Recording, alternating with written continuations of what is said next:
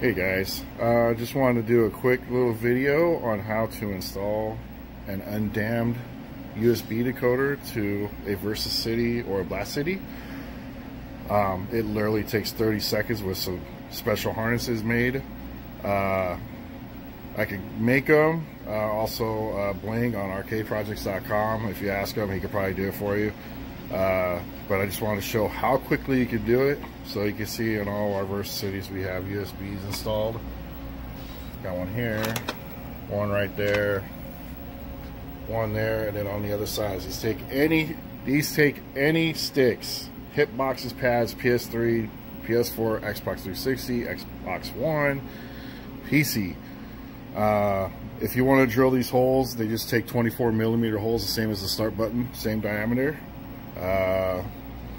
But the goal is to show how easy it is to install this safely. It doesn't mess with the hardware in any way. It takes about 30 seconds if you have two hands. I'm going to try to do it with one, just because I have to hold this camera. But it will not damage the hardware at all. This is the device, the Undamned decoder. This installation will be a lot easier if you have this 20-pin header. The older versions do not have them, so you want to try to get the ones with these. It makes it a lot easier. If not, then you have to screw into these screw terminals, which are way less reliable. These are the harnesses we will be using. Got one here. It's basically a splitter. It's going to split the controls into two. One going to the undamned converter and one going to the actual control panel controls. And here's the other one. This is for the main controls. This is for the kick harness buttons, and then this is for the undamned to capture all that split signal to that. When this is plugged in, you'll be able to use your control panel on top of being able to use whatever you plug in at the same time. You could actually use them at the exact same time. So if you have a PS4 pad but you like to use the stick, but you want to use the buttons on the PS4, you could actually do both at the same time. This will not ruin anything on the cabinet. I just want you to be very clear on this. This is very safe, and I'm going to show you how I install it. So here we have, excuse the mess, it's dirty. This is in a public place. So you have two of these controls. You got this connector right here. This goes to all the kick buttons down here, which goes to the kick harness on the CPS2, CPS3, whatever, you know. In this case, we're running Naomi.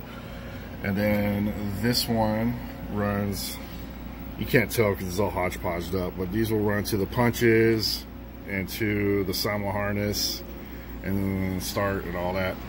So all you have to do is literally unplug these two, right? Grab these harnesses,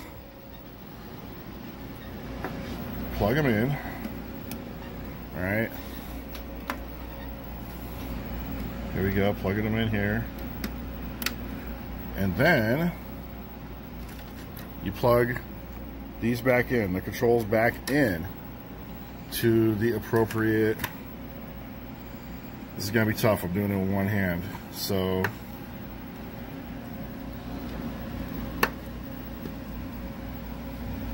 yeah, it's kind of weird. Wow, that's the wrong one. Male to female.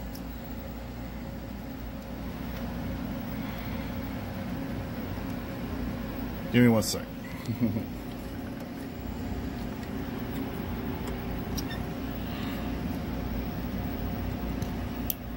Okay, so I got one.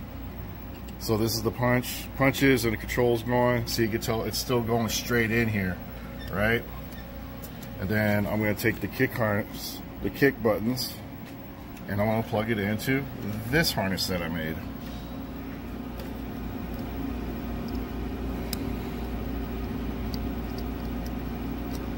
As soon as I can get the right one. Sorry guys, it's hard to do. So I'm going to plug this in. So now I have the kick harness, the kick buttons going back into here, just through this harness. So now these other ones are going to go these other ones that are here that have not been used for each one are going to go basically to the undamned converter, which is what this harness is for. It's got two ends, two terminations here. So I'm going to plug one in to the unused right here. Let me do that real quick. So there it is, plugging in. Sorry, this is a little messy. I don't have anyone here to do this. And then I'm going to plug the other cable that's going to the undamned into the main harness, which is the punches and the controls. So let me do that real quick. And then there it is. So now I have the controls going from the Versus City I/O. They're still going, they're being connected right there, and they are still going to the wiring to the control panel. All this, and then now we got this one, which is terminating here, which is going to go to the undamned. All this is simply doing is that there's two wires in each pin out. For one's for up, one's for down, left, right, blah, blah, blah, blah, all the buttons. There's just two sets of wires in each pin, and it's being split. All this is being split. Yeah, as you can see here, that's all we're doing. We're just splitting the signal. This doesn't mess with controls anyway. It doesn't add any lag. There's zero lag. Everything functions. We've been having this here for months. No one has complained. So let me show you how to do that really quick. So all we do is get this termination here, and then we plug it in. We're going to plug it in here. Sorry guys, a little difficult to do. So there we go, it is now plugged in. You don't even need to use the screw terminals. This makes it so much easier. You just got to make sure you plug it in the right way, because this does require a 5 volt source, which is these red wires. You want to make sure it's in the right way. So it's a good idea to have proper colored wires to make it easier to tell. And then all you do is plug in. Oh, sorry guys, my video cut off. But anyway, my point is that once you can plug it. Once you're done with plugging everything in, you simply just plug in the USB, and then you run it basically to your Neutrik adapter. If you want to know what these are Neutrik adapters. You can buy them on Focus Attack, all of our hot gaming shops, you know, Paradise, all of them, and even Amazon. I can put a link in the description. If you don't want to do this, if you don't want to modify your cabinet in any way, I know some people just don't want to put any modifications. They want stock. I get it. You can just simply get a USB extension cable, and just preferably if you can get a flat style cable, you can just run it through one of the crevices of the cabinet and just have it like taped like right here on the side for people to do it. So that way you could easily put it back to stock. Because all you gotta do is unplug this stuff, put the original cables back in, you're back to stock. There's no permanent mods, no nothing. It's very simple.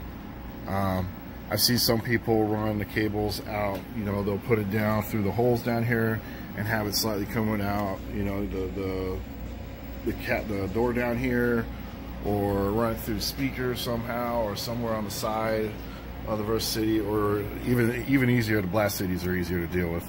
But there's so many ways you can enable USB, a USB port for your cabinets without tampering with the cabinet in almost any way. It's very simple. We've had no issues here. Everyone loves it.